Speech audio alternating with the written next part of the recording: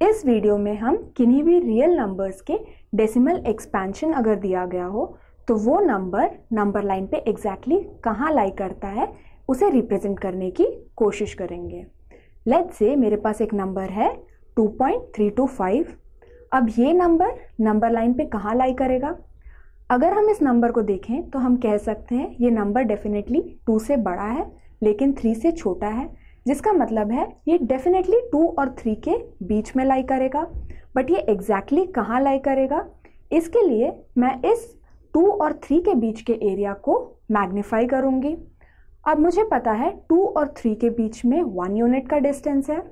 अगर इस डिस्टेंस को मैंने 10 इक्वल पार्ट्स में डिवाइड कर दिया तो हर एक पार्ट जो है 1/10 होगा, दैट इज 0.1 यूनिट का होगा।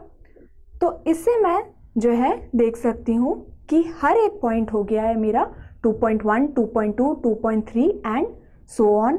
अब मेरा नंबर है 2.325, दैट इज ये नंबर डेफिनेटली 2.3 से बड़ा होगा लेकिन 2.4 से छोटा होगा। दैट मीन्स अब मुझे 2.3 और 2.4 के बीच के एरिया को मैग्नीफाई करना है।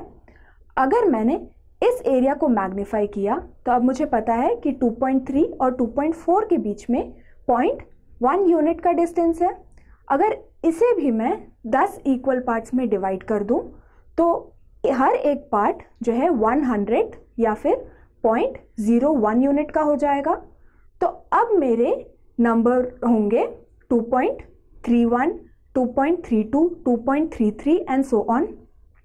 क्योंकि हमारा नंबर 2.325 है तो ये डेफिनेटली 2.32 से बड़ा होगा लेकिन 2.33 से छोटा होगा, जिसका मतलब अगेन हम 2.32 और 2.33 के बीच के एरिया को जो है मैग्नीफाई करेंगे और इसे भी हम 10 इक्वल पार्ट्स में डिवाइड करेंगे।